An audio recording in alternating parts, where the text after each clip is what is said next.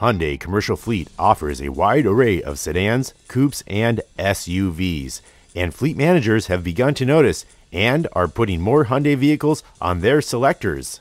Hyundai Commercial Fleet is separate from Hyundai Fleet, and Hyundai Fleet would be categorized as the rack business, rent-a-car business, with contracted business, whereas we don't have any contracted business on the side of the commercial business.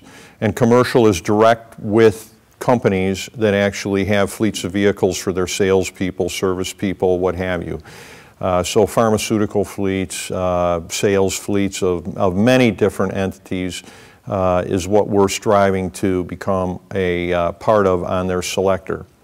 We have a wide array of product, limited to sedans and coupes. We don't have, and SUVs. We do not have any, and SUVs would be our truck business. We do not have any minivans. We do not have any actual trucks like a half-ton, three-quarter-ton, one-ton pickup or what have you. So we are limited to sedans, but that does not preclude us from getting on a number of different selectors out there.